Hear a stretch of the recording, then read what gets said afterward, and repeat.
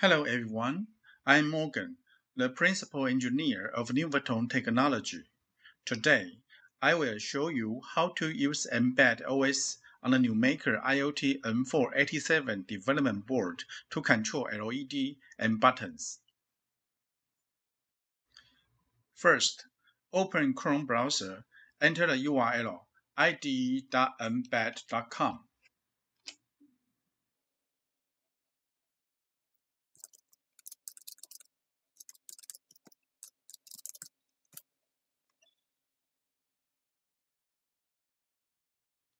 Please make sure that the NuMaker IoT M487 board already selected in the upper right corner after you log in. If not, please refer Nuvoton IoT tutorial series. Get started with Mbed OS, which has a detailed description of how to add a board. Then, click New on the upper left. A Create New Program window will be displayed. You can see that the platform has been set to NuMaker IoT M487. In the template field, select the NuMaker GPIO Interrupt with Debounce Setting for this tutorial.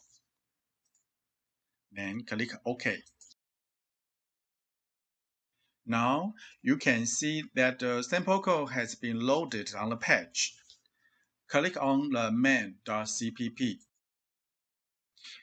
This sample code uses Switch to button for demonstration. Click on Compiler to build it. It is in compiling. Please wait a moment.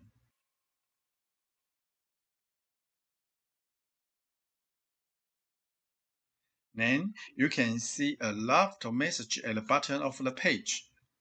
The last message is succeed. The browser will download the binary firmware file directly after a successful compiling. It will be saved in a default download folder or the folder based on your browser setting. In Chrome, you can click the download file and select Show in Folder. Then we have to connect the NuMaker IoT M487 USB port to your computer and make sure onboard LED lights up.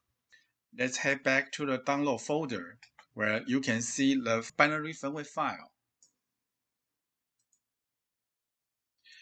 Drag and drop the file to NuMaker MCU drive.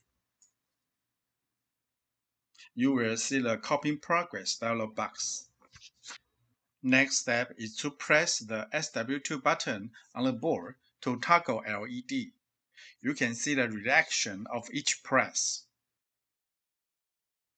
That's all for this tutorial. Thank you for watching. Welcome to subscribe to our channel. If you want to know more information, please contact us at salessupport@nuvoton.com.